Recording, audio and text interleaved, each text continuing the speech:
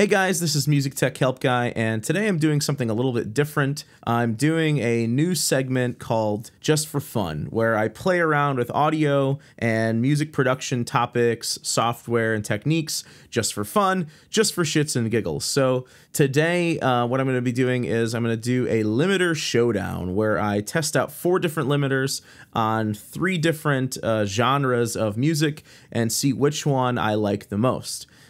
Today I'm going to be using the stock adaptive limiter in Logic, which I've used a lot in the past. The Waves L1 Ultra Maximizer, I've also used this quite a bit in the past. My current favorite mastering limiter, which is the Pro L limiter from FabFilter.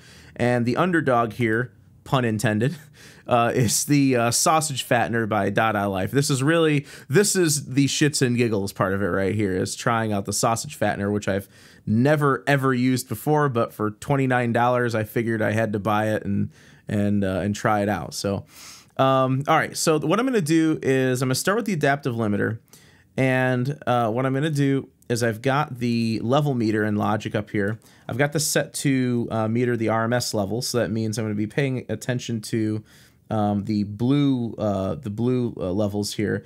And on the first test, what I'm going to do is I'm going to set the gain on all 4 limiters to be -10 RMS, which is sort of like a rough, loose mastering volume reference level for mastering. So I've got 3 different songs. I've got this sort of Coldplay pop instrumental remix.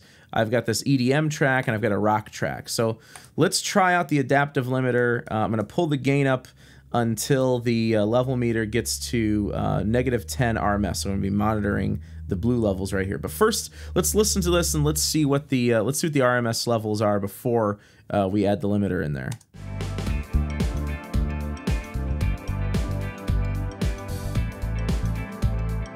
So it looks like we're the RMS levels somewhere around -19. The peak levels around -4 or 5. So let me pull up the gain until I get the volume I want.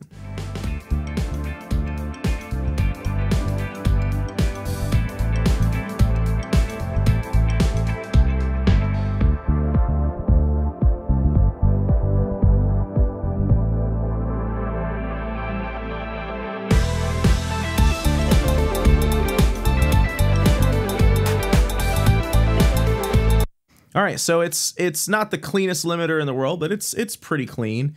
Let's move up to the L1 now. So let's try the L1 out. I'm going to do the same thing. I'm going to reset the meter here, and I'm going to pull the threshold down until we get to about -10 RMS.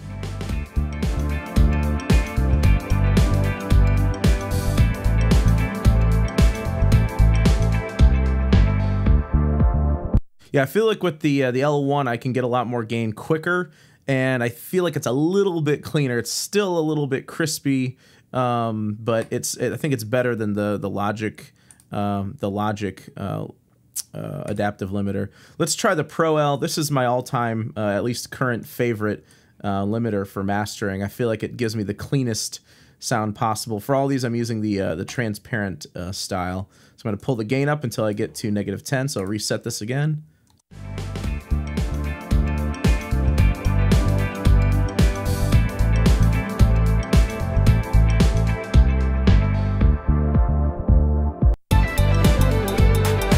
Yeah, I feel like out of the 3 I've listened to so far, the Pro L has the most clarity. I feel like I can still push this a little bit further if I need to and get even more gain out of this if I had to without losing too much of the clarity. All right, so let's go with the Sausage Fattener here and see what this does. I'm not going to be playing with the color knob because that's more of like a harmonic enhancement knob. I'm just going to be playing with the fatness knob.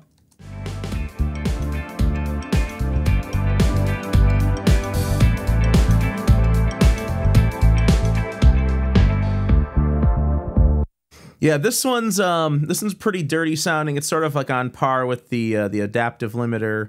I really feel like the winners here are the L1 and the Pro L.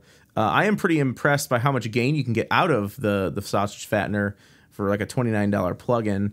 Plus, you get the extra color option if you want to add some brightness to it. But I really feel like the adaptive limiter and the Sausage Fattener are pretty dirty sounding. I can hear a lot of crispiness in there. A little bit of sort of distortion in the signal that I wouldn't normally want. Let's try the EDM track, a genre where volume is particularly an issue. So let's just reset the meter here, and let's try out the EDM track.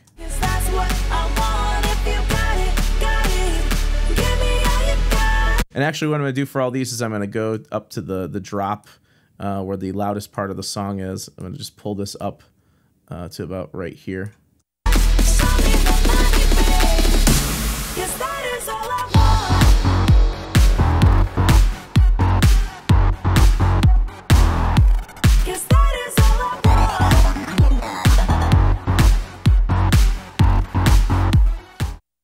All right, so that was roughly about 10. Sounds pretty good. Let's try out the Pro L here.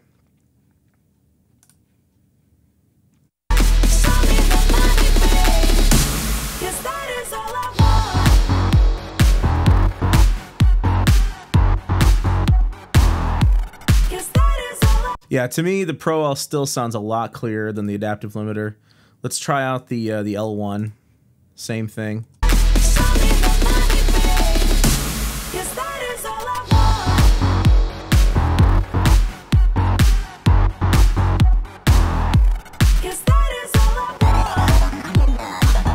Yeah, again, the L1's closer to the Pro L, in my opinion, than the adaptive limiter is, but it still doesn't produce the same amount of clarity that the Pro L is giving me. Let's try the sausage fattener now. I'm going to pull this down.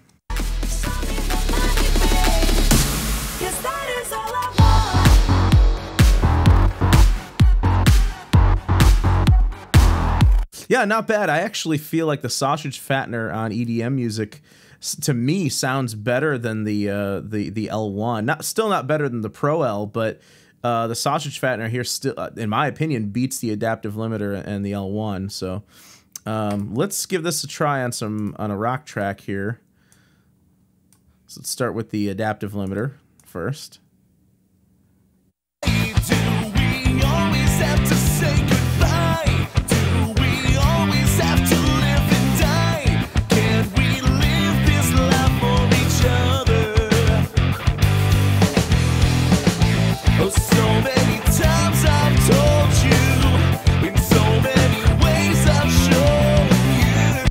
Yeah, it sounds a little bit sort of crispy in the high end. The clarity of the track's really not there.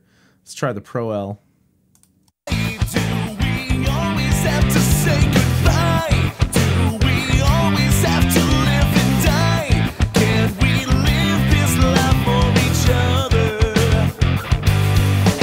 feel like the low end is better maintained with the Pro L, and I'm hearing more clarity on the top end. Let's give the L1 a shot here.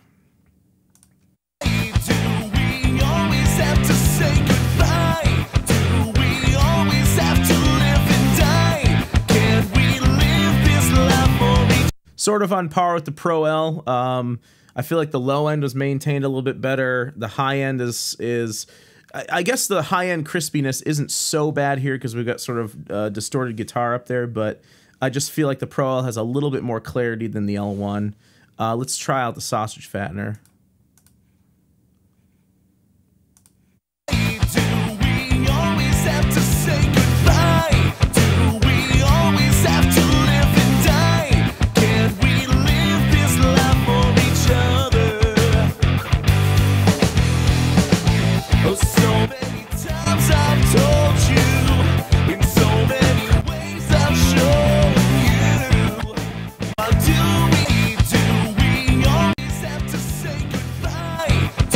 Yeah, I was just A-Bing some of these. I'm actually pretty impressed with what the sausage fattener is doing. Still like the Pro L the most out of all of them. So my opinion here is that the Pro L kills all the other three limiters.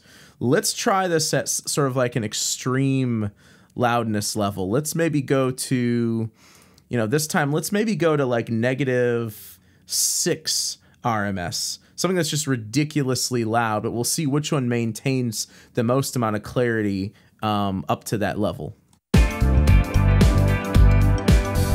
And you know what, for this, instead of using the Coldplay track, I'm going to use the EDM track, just because it's the loudest one of the three.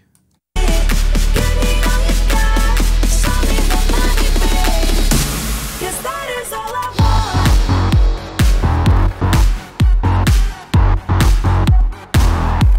Give me all you got. Show me the money, babe. 'Cause that is all I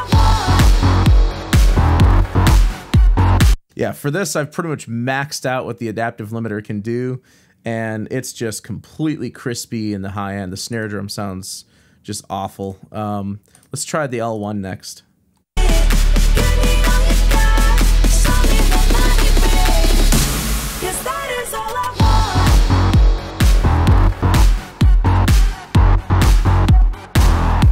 Give me all you got. Show me the money, babe.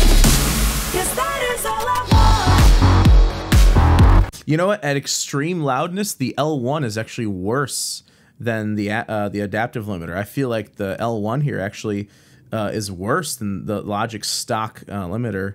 Let's try out the Pro L next. I have a feeling it's still going to be crispy, but I have a feeling it's still going to be more clear than the other two. Give me all you got. Show me the money, babe. 'Cause that is all I want.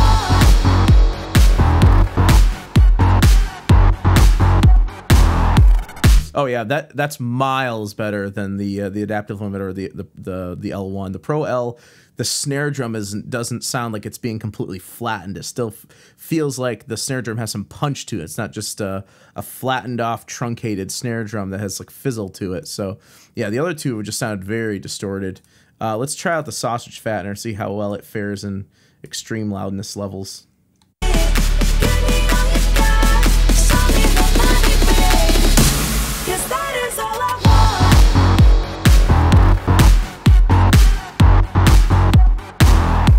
Give me.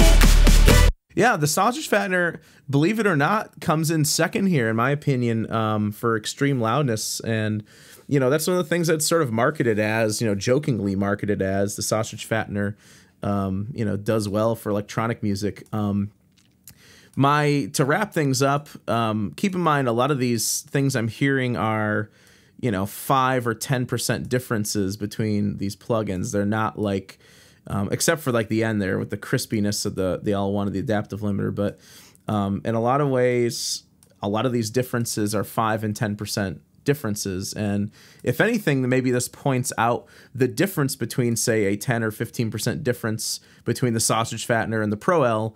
And considering that you pay $29 for the sausage fattener and $200 for the Pro L, or the fact that you get the adaptive limiter included with Logic. So what I would say is at lower limiting levels, I think first of all, across the board, I prefer the Pro L. It wins in pretty much every department. So we'll just knock that out right now. For the other three, I would say at sort of lower limiting levels, I prefer the L1 and the sausage fattener over the adaptive limiter. But at high volume levels, I actually prefer the sausage fattener over the other two, and I prefer the adaptive limiter over the L1. At really high levels, I think the L1 loses. At lower levels, the L1 probably wins over the other two. But in all four, in any category, the Pro L beats all four of them. So of the four of them, it's the best. So I hope you guys enjoyed this little sort of off the cuff video. I just figured I'd try out something fun. Let me know if you like this format, and I'll try it out here and there, not regularly, but just here and there with some other fun things. So I hope you guys enjoyed the video, and thanks for watching. Hey guys, if you'd like to see more videos like this, subscribe to the channel to see multiple new videos added every week. Also, you can check out carneymediagroup.com, where you can view all of my video tutorials, search for specific topics, download the videos ad-free, and in some cases you can purchase session content so you can work along with me in the video. Also, please consider giving a monthly contribution at patreon.com/MusicTechHelpGuy. As always, thanks for your support and thanks for watching.